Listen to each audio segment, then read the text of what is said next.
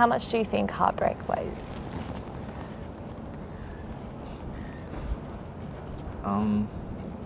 It's never really anything I've thought about before. Why do you ask? I don't know, I just feel like sometimes it seems inevitable. Bro, you don't have to worry about that. I promise. I'll love you until my last breath.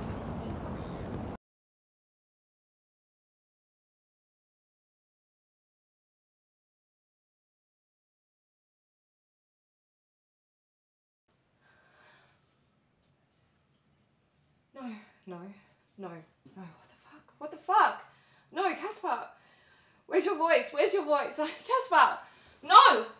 Rowan, what's going on? Are you okay? No, it's his voicemail. I can't hear his voice. They've changed over his voicemail. I'm so sorry, I don't know what to say. Maybe it's a good thing. Maybe it's a sign to start. You should never have introduced me to him. This is all your fault. You ruined my entire life. Oh, so now it's my fault, is it? You know, I also lost one of my best friends, Ro. So stop being so damn selfish for once and grow up. Casper's gone, and guess what? Acting up this way and throwing tantrums isn't going to bring him back. So, Ro, what brings you here today? I'm just depressed, I guess. Heartbroken. And I just don't want to deal with the grief anymore. I'm sorry, I'm a mess. Maybe this was a bad idea. You have nothing to apologize for, Ro. Take your time. You mentioned being depressed, heartbroken. Could you tell me more about that? I don't even know where to start. 'Cause it's all so hard. I can imagine. Why don't you just start from the beginning? The beginning. Okay. Right. The day that I met Casper was the best day of my life.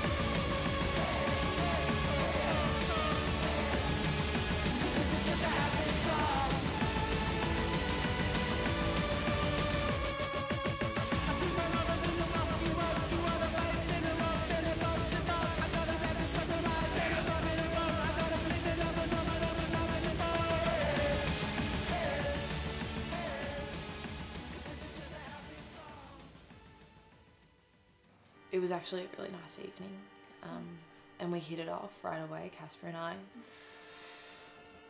But in a weird way, I kind of wish that I never even went there for drinks, because then I wouldn't be here today.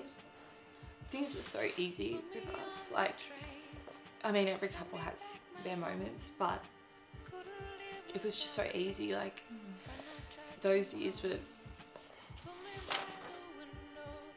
the best of my life, and it hurts to even say because I miss him so much. And I can't seem to move on because I'm so angry at him. One day he just left me. Shit, bro, I'm sorry, I didn't mean that. It's just... No, you know what, Mon? I'm sure you meant it, and maybe you're right. Like, I am selfish, and all of this is my fault. It's all my fault that my boyfriend killed himself. I'm sorry, I didn't mean it. Bro, the thing is, we're all still here and we love you. But it's like all you've done in the last year is push us away. You barely even talk to me anymore, and I don't know how to help, and it's so hard to watch you like that. I feel like I've lost you too. It wasn't your fault, though. It wasn't anyone's. I mean, you know it was just a matter of time. Stage 4 cancer, it was already killing him. He just wanted to go on his own terms, to stop being in so much pain. He should have kept holding on. Like, we could have had a few more months, a year even. I don't know why he did that to me. I thought that he loved me. And I thought that he was gonna be with me. Rowie, Casper loved you so much, and you know that. He wanted to set you free.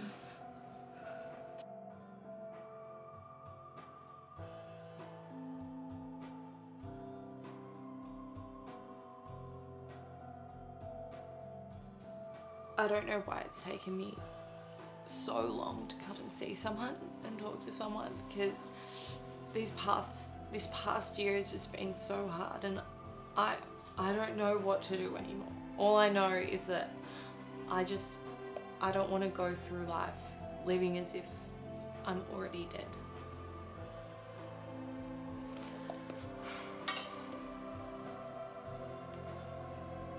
You need to... None of this is your fault, Ro. And you need to forgive him. And most importantly, you need to forgive yourself. How much do you think heartbreak weighs?